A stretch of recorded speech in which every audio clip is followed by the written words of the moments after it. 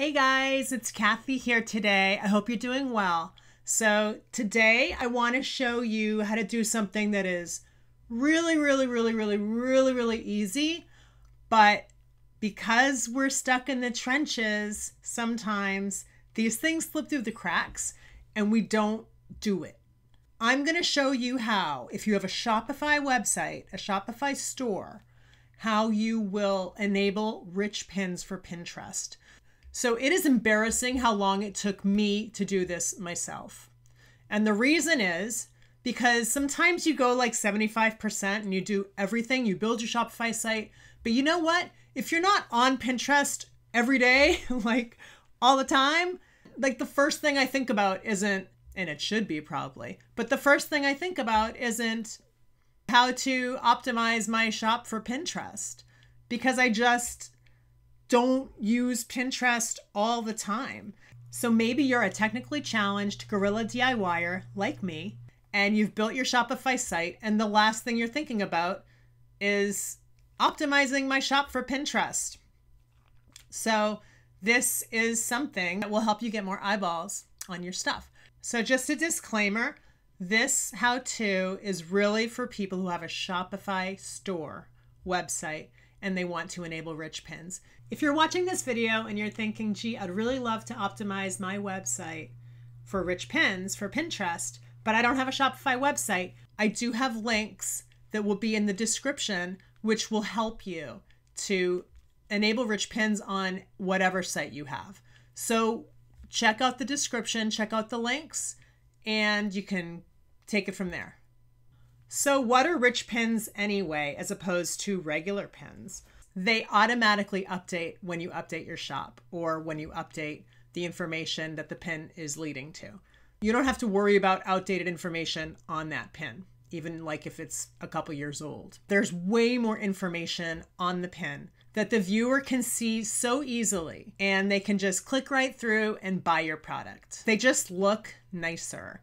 So all of these things make shopping just an easier, more pleasurable experience for the person who's looking through Pinterest and looking at your products, as you can see from the example here. Okay, so let's get started. So the first thing you want to do is go to your Shopify shop site, and you're going to grab a product.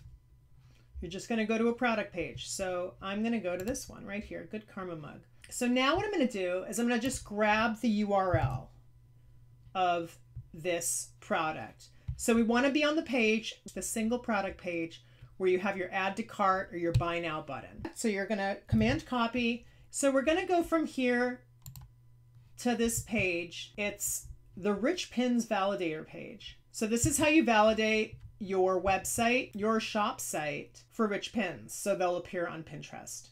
It's super duper easy, obviously, but I think this is one of those things that can fall through the cracks that we don't do, especially if we're not on Pinterest all the time, or even some of the time.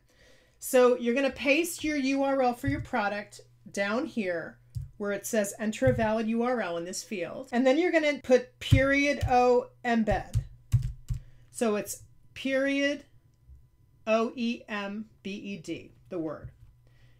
And that information is right here too. But as you can see, it's right here, embed. So now I'm just going to hit validate and check it out. That was so easy. So it says, congratulations, your rich pins are approved and on Pinterest. So if your shop was still in the validation process, it can take some time. You would get a message that says, we're working on validating your pins and we'll get back to you. And then you'll get an email that will say, you're approved. Yay! So it's super easy. And I think it makes a really big difference to do this.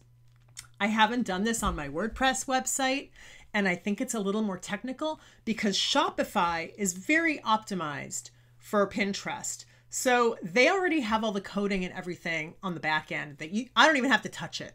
This is all I have to do. It's like such a no-brainer, but it is such one of those things that if you're not thinking of it, if it's not top of mind, if you're forgetting about Pinterest, don't forget about Pinterest. So because it could be a really, really good source of new customers for you. So here's something. You might be saying to yourself, Kathy, what makes you an expert in Pinterest? I will be the first person to tell you I am about the farthest thing from an expert in Pinterest that you can possibly imagine. What I do know about Pinterest is I really get the fact that there is a huge amount of value and potential in using Pinterest, in optimizing websites for Pinterest and optimizing our shops for Pinterest. The thing about it is there's an audience there for every interest you could possibly have. And that is huge potential for all of us to explore. That's why this is so important. So I hope this is helpful for you today. If you like this video, please give it a thumbs up. It really matters to my channel. And please subscribe because I'd love to make more videos for you. So have a great day and I will see you soon. Bye.